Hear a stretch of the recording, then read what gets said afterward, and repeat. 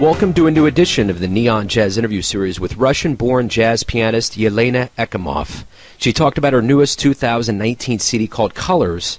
So her parents noticed that she had musical talent when she started to play piano by ear at the age of 4.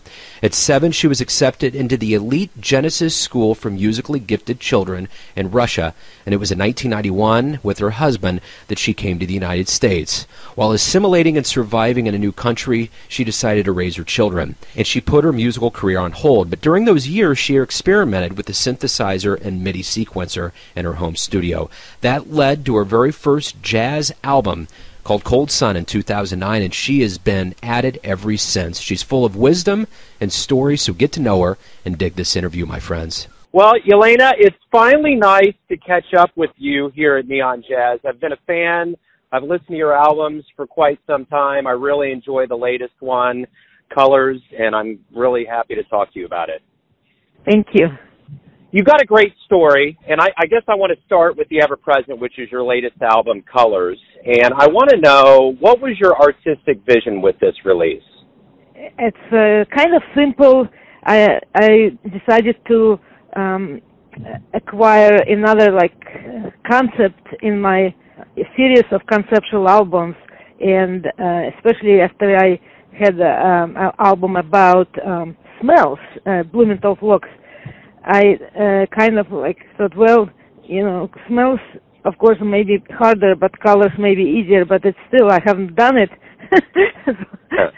It's almost like I wanted to continue the trend. At first, I didn't know how to approach it, and anything like just talking about colors would be kind of corny, but it just came to me one day, that I thought about how people are born, usually in a hospital, in a kind of whitish walls and surrounding, and how they are like piece of blank canvas, which is not no colors, just white, and so it's kind of gave me a direction to follow, and then I decided to approach colors as stages of life. That's wonderful. I love that metaphor. I love that visual. That's great. And I get that feeling about your music. It's very deep. There's nothing about what you're doing that's just kind of on the surface. You really dig below. Is that kind of the way you are as a person? Is that your aim as a jazz musician? It comes just like I was born with this desire to express myself. I was doing a lot of different ways of expression and drawing, and when I was little, I was dancing also. I was trying to do everything. I kind of I remember my 5th-year-old birthday. I was dreaming how I'm gonna get in front of my guests and play them a song and show them my drawing and dance. So it's Wonderful. Kind of I guess, comes from my personality. I always wanted to express myself. And I started to compose it almost 4-year-old when I started to play by ear. And my mom, as a pianist, she was writing down whatever I played. And actually, I have that notebook. And amazingly, I was not Mozart, definitely, but amazingly, it made sense. And I remember that I called my pieces birds in a forest, fishes in a pond, and squirrel eats nuts, and all that stuff.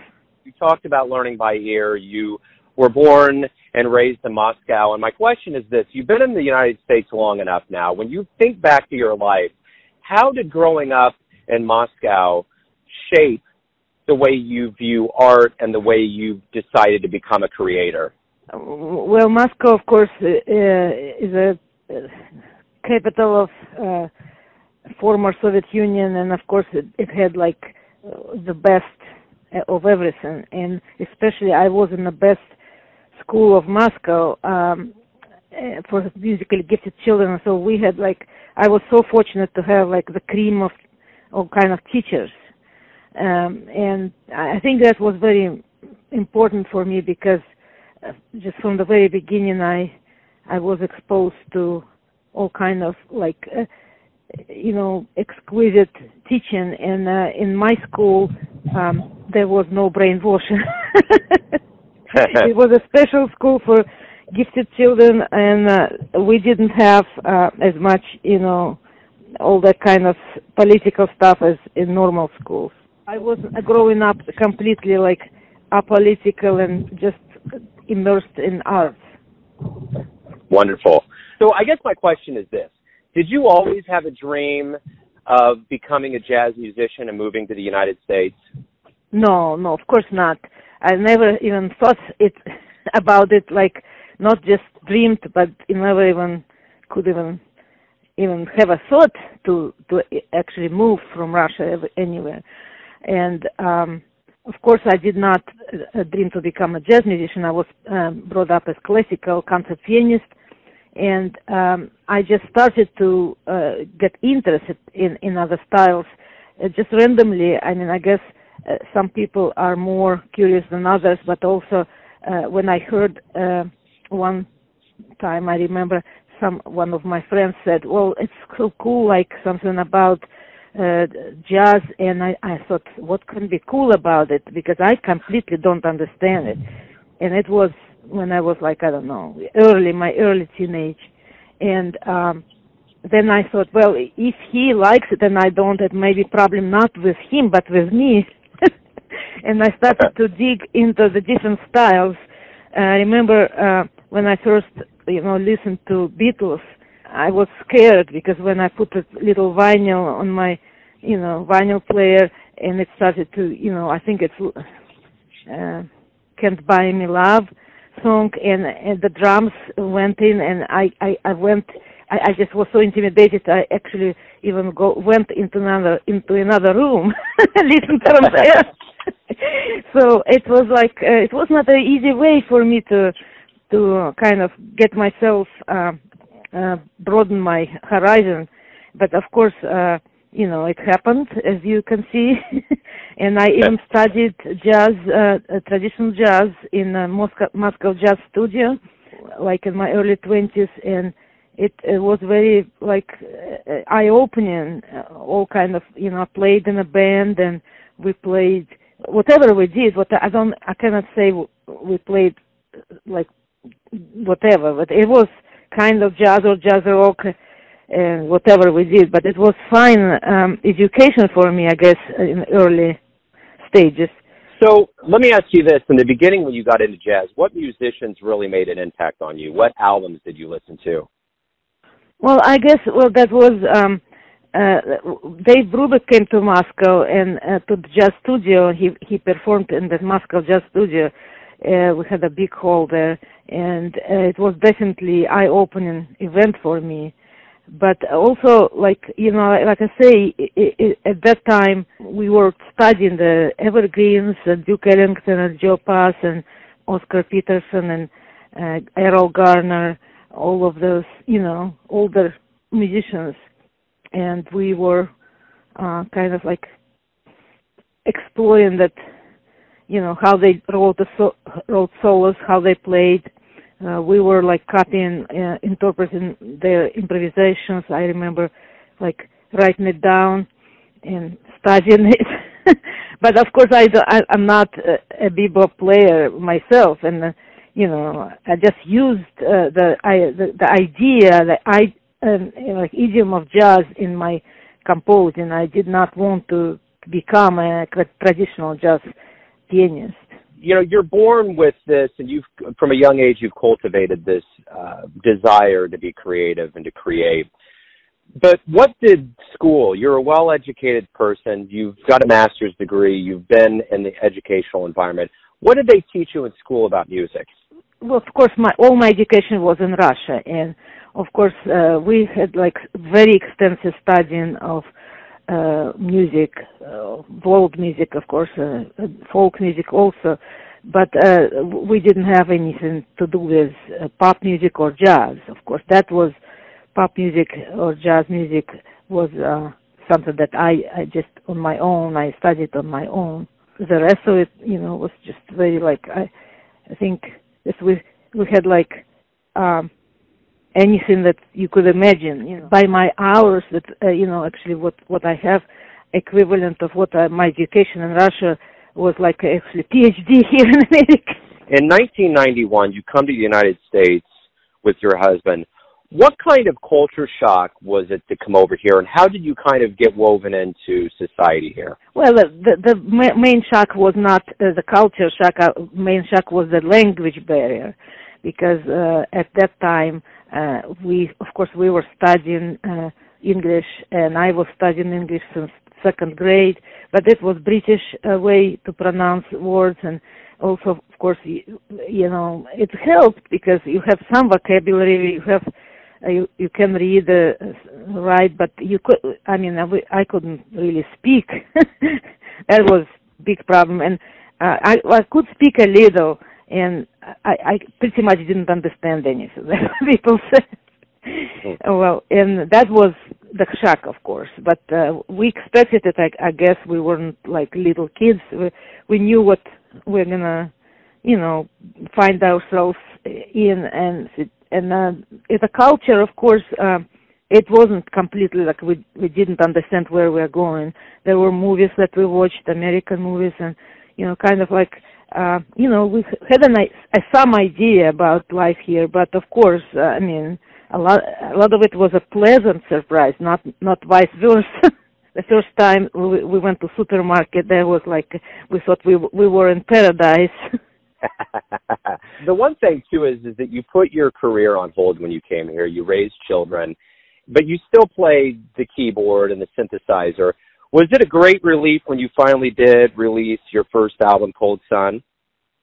Yeah, of course, yeah. I never stopped, of course, playing, and I actually, when we came to America, that's what the first thing, we were trying to get me a piano, and that's another story, but there were some people who donated money, so I got myself a cheap used spinet piano, and started immediately, you know, prepare the programs for, you know, classical music program for concert, and gave my first concert about a year after we came here to America, and of course continued composing, and then when we bought a house, you know, we had no money because we didn't bring any money with us, nothing. We came with $20 that we borrowed because we had to, you know, well, it's a very long story. But anyway, we had no money, and of course it was hard, but we worked very hard, and we like really, like a lot of immigrants do the same thing. They just, you know, they're more efficient, I guess, in their money spending and everything. So my husband decided that he'll buy me an electronical equipment that I would be able to, because it was like at that time it was also very like big thing, you know, starting. But it all helped me to continue, and I think working with a sequencer is really like was a good ear training, also continuing ear training, because I would sequence up to like 20, 30 tracks and work on every note and listen to everything. So it's kind of, I think now I work in Pro Tools, and I think it helped me. It was a long way because, you know, I could not, of course, do much when kids were growing, and I had to, you know, be a house mom. Then I started to work with some local musicians, and I had a band, local band for like 2-3 years, I guess, 3 years maybe. And after that, I just kind of naturally progressed into working with really good musicians, because I felt like I'm ready for, I felt like I'm ready for real challenge and a real, you know, stuff, because I knew, in my mind, I knew that what I want, I don't have yet. And that was a step when I involved Matt Swinding from Denmark in playing with me, and then Peter Erskine liked what we did, and so forth. That the rest is history. Are you happy with where your career is at right now? I think I should be satisfied, because I was completely nowhere in 2010 when I was releasing my first proper album, Cold Sun, and of course it took like short time, I guess, for me to actually get somewhere and be recognized, and especially like produce all those wonderful albums with wonderful musicians. I say wonderful albums not because I'm like say, well, how well I am producing them, but because, the musicians who played on my albums were absolutely, astonishing, and they did such a great job that a lot of times it's just critics might say that they sound better than ever on my album. So that's why I'm very proud of this, and I'm very happy about what is going on. I'm very happy to let these musicians sometimes play with each other, like Peter Erskine and Ariel Anderson played together first time on my album, like Manu Katché always wanted to record a piano and drum duo. In the past, he said that he was about to record it with Keith Jarrett, but something happened and it didn't come through. So he was very excited when I offered him to record piano and drums duo, and he was happy with the result. So it made me happy too. Things like that. So it's not just it's not like entirely about my career, but I think being a composer and pianist, I also kind of think that my producing is important too, that I think about those albums and I think about musicians who I would involve and put together certain bands that sometimes are unlikely or maybe likely but never happened. So why do you love jazz? Well, because this is like Billy Hart said, like when we recorded Lions, I was never sure what I'm doing, but he explained it that a lot of composed pieces would become a jazz, and so I'm doing something prophetic with the approach which I take the composing and also setting my compositions into the jazz just set up that he called it a prophetic way, and he said Wayne Shorter, started this trend, and so for me, jazz is a way to enrich and absolutely the new way to compose. I like traditional jazz, of course. I like to listen to all kinds of jazz, but I think jazz is bigger now than just a style.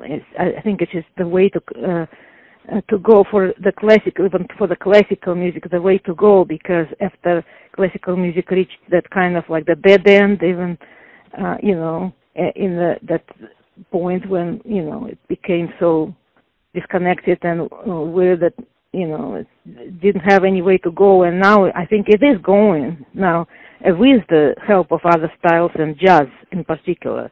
And of course the improvising has a lot to do with it, because that's the freedom, that's something that you never expect. You can compose everything and then you bring the piece into the group, and when you play it, and everything can just change. And it's a wonderful thing. Absolutely. So this is my final question for you. Let's say you come to Kansas City and you have to write up an advertisement to explain the way your show is going to be, the way your sound is. How would you describe it? How would I describe the sound? Your sound and the way a show would be. I guess this is the combination of modern jazz, of the trend that ECM records kind of like outlined, but also it's just my own, like the expression of my own experience and my feelings and the skills that I have, and it kind of definitely it's a combination between through composed music and improvisation. I kind of hope it is unique because in that way, because I don't know if there are like other composers or jazz players who sound exactly like I do. I haven't heard. So you have your very own unique voice in the world of jazz. And thank you for opening up today. Thank you for talking about the new album Colors, about your world and music and your move to the United States. I appreciate it. Well, and thank you, Joe, for having me on your program. Thanks for listening and tuning in to yet another Neon Jazz interview, where we give you a bit of insight into the finest jazz players in Russia, America, and all over the world, giving fans all that jazz. And thanks to Yelena for her time and her wisdom. If you want to hear more interviews, go to Famous Interviews with Joe Domino on the iTunes Store. Visit neonjazz at youtube.com. And for everything Neon Jazz, go to the neonjazz.blogspot.com. Until next time, enjoy the jazz, my friends.